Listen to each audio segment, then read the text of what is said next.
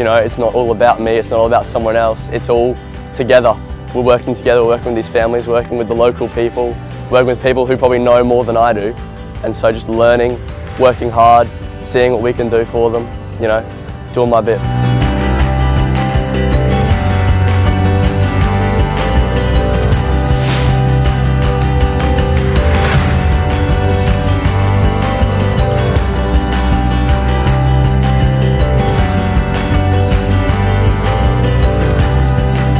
Yes, it's great to learn about the history of a country, but actually helping the people there right now recover from it is probably the greatest experience. And I don't think, no matter where I am in the world, I'll probably never be able to experience helping these people again.